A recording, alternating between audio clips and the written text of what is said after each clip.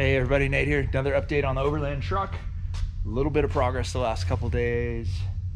Not a whole lot. It's been kind of busy around here and just kind of figuring some things out. But I do have the mounts for the air tanks done. So the two longer tanks are gonna sit up here.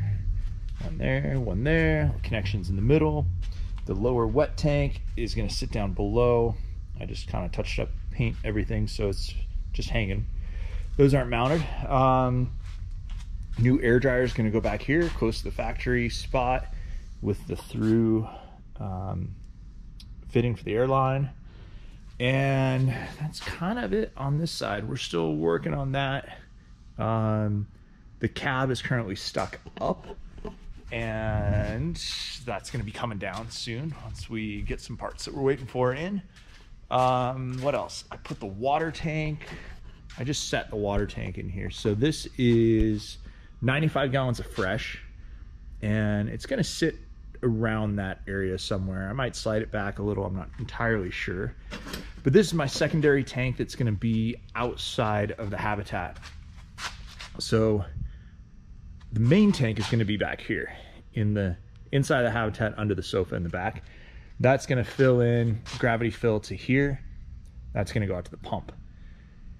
I'm going to have a little T on here so you can not use this one in freezing weather if you don't want to. You can just use the inside one, which is 135 gallons. So that'll help for cold temperature. I mounted my hydraulic pump down here, kind of a little dead space that's not being used. This is just a standard 12 volt, like 3000 PSI hydraulic pump. And I think that's where it's going to live for now. It's not in the way. And I'm just not sure what I'm going to do with the spools. I might run them back there and put them in a cabinet, or I might run them up here and put them in a cabinet. But I'm going to have 6 levers on that spool, one for the cab tilt up and down, one for each corner of the habitat that will level the habitat, and then I'm going to have one for the back, which will have the lift gate for the motorcycles and spare tires. So all of that's going to run off this one pump. I hope, if I did the math right. We'll see. So I got to sort out where I'm going to put all that and find a hydraulic manifold that I like. Up here in this area is going to be my generator box, and I'm not quite sure how I'm going to mount that yet. I really don't want it hanging from the floor because the generator is going to have some vibration, and I'd rather have that isolated from the habitat if I can. If I can't do that, then I'll hang it from the floor and do like a double vibration isolation scheme inside for that. Here's the old fuel tank. If anybody needs a stock fuel tank, let me know because I've got one. It's dirty, but it's in good shape. I'll clean it up before it goes. And again, there is the big fuel tank. That is about it for over here.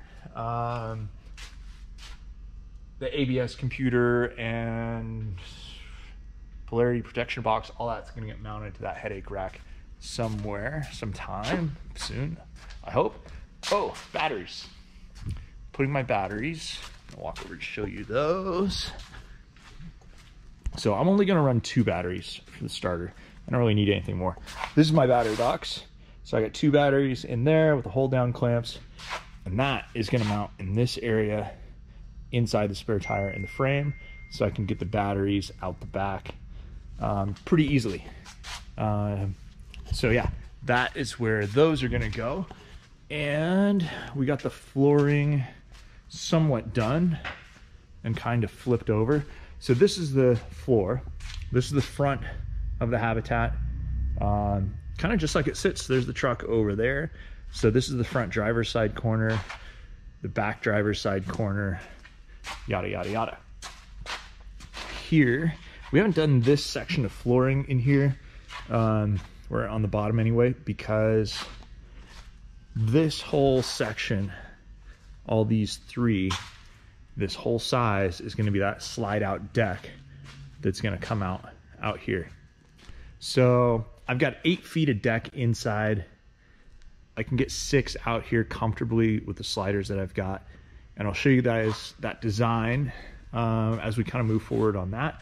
But my door is going to be over here, entrance door. So this slider will be able to pull out just a little bit. Well, let me back up. So the stairs will mount here, or we can mount the slider out, and then we can put the stairs going this way. Like if you're in a small parking lot and you just want a little deck up front, or you don't have enough room, or this will come all the way out 6 feet, and we'll have the stairs going up this way or going up the other side over here. And then this will all be nice big deck area. When you walk in, you'll have the kitchen sink over there, couch and dinette on that side. King size bed will drop down from the ceiling. This will be 7 feet of countertop over here, washer and dryer, and then bathroom in that front corner. And then we're just gonna have storage across here, storage on this side, and then refrigerator here. We're gonna do a residential size fridge as big as we can fit in here, so we don't have to worry about it. I just like having lots of fridge space. I like having food, not having to deal with going shopping every day. Plus, if we're out at the beach for like a month in the middle of nowhere, we're not gonna run out of food, so that'll be super cool. And so there she is. That's the floor. This is actually gonna be inside my floor. So this is all gonna get sealed up in here, and then this will be filled with foam. So this is 4 inches. So I have a 4-inch thick foam floor all throughout here. I think I'm gonna do radiant heating on top just to keep the flooring super nice, especially in the bathroom and the living area. And again, walls are still sitting over here. Haven't made any progress with those yet. So that's about it for today. Hopefully by Friday, we will have another update. Oh, cab tilt. So here's what I learned on the cab tilt. This is interesting. So I hooked up this hydraulic pump and just hooked it up to a battery. It's got a little pendant down there you can see for control. And I just plumbed in some hoses real quick that I had, and the cab would start to come down. It's coming down super fast, so it would like, and then stop. I have to go up a little bit, and then it would stop. And then it'd go up a little bit, and then it would stop. And it'd go up a little bit, and it was a pain in the butt. So there's a safety mechanism in that hydraulic ram. I thought it was just in the old control box that was here, but no, it's actually in the ram. And Quaid was super nice enough to respond on Facebook and show me where this is. Let me get my light out for you. But right there, you can see that Zerk fitting and that hole right above it. That hole right above it is a little ball, like a ball bearing. And that ball bearing, when there's too much flow on the downside of the cab, it's a safety device. So if there's too much flow, that ball bearing goes in and stops the fluid and it locks the cab down. This pump puts out like, I don't know, 20 gallons a minute or something. A pretty powerful pump because I wanted it to do the lift gate and everything. Way too fast for this cab. So I've got 2 options. One is, well, I really only have one option. I need to restrict the amount of fluid going through that orifice so that the cab comes down slower. And this is a double action hydraulic ram because right now the cab's over center. It's not hooked up to anything. You can see one of the hydraulic hoses here, the other one here, and the cab will stay like this because it's over center. So it needs pressure to start bringing it back, and then as soon as it comes over center, it wants to fall, and it wants to fall fast. So I have to restrict that flow to keep that fall going nice and slow.